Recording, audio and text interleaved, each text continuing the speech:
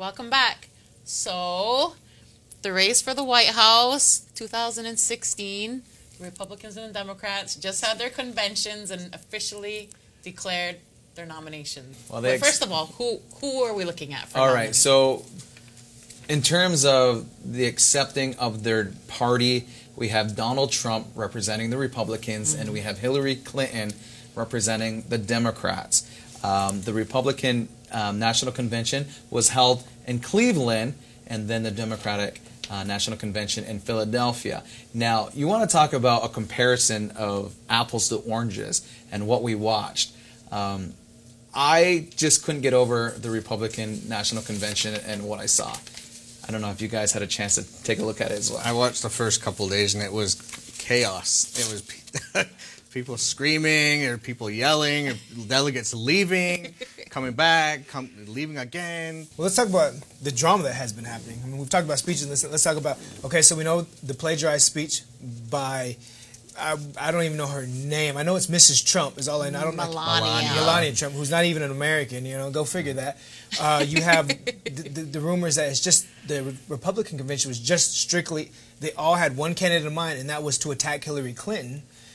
Were there any other major dramas that had happened that kind of sticks out so that we can inform the community of what's going on for the people who didn't watch or stay informed? You know, for me, I think it doesn't even necessarily include Donald Trump, but it's more on how things went down with Bernie Sanders and with Hillary Clinton. For me, that was big drama because there was evidence. I mean, it was, I guess, unsubstantiated, but at the same time that it was rigged against Bernie Sanders. There was no way he was ever going to win because she had control of too many things on the back end. So for me, that's drama. What I want to say is the fact of the Bernie Sanders and Hillary Clinton, you bring up an awesome point, is that you have people that feel the burn, is what the quote is, that are very passionate about Bernie Sanders. And for him to get up there through it all, even having people chanting, Bernie, Bernie, and for him still to endorse Hillary says a lot. Because if you look to the Republican convention, there was a candidate, the name is slipped, is it Paul Ryan? No, it wasn't Paul Ryan. It was Ted Cruz. Ted Cruz. It was Ted Cruz. Ted Cruz did not endorse Trump. And then you got to look at him and admire him too, because they asked, why didn't you endorse Trump? And people were dogging him and all this and that. He says, because I don't endorse someone that talks about my wife or my father or my family. He stuck up against his own party, stuck by his morals, and I got to respect that. My favorite moment was when his brother went up to the microphone to nominate him for the presidential candidacy, because he's been very stone-faced, very stoic through the whole ordeal.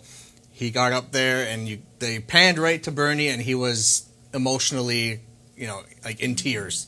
So that was my, like, oh my God moment. I was like, I will forever watch that on YouTube every time I can find it. Family. But again, we're nearing the point that Benny made is simple the fact that Hillary or Trump can get in. It's who's in that Senate and who's in the House that really has the power. So that's why those elections are just as important. And its majority right now is who? Republican.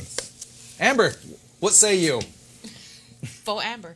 I do every year. Of course. Vote Amber. I vote Amber. I vote Ambular every year for Fabulous Queen of the St. Regis Mohawk Tribe, and they never read it on the radio. Read. Yo honey, yo honey, yo honey.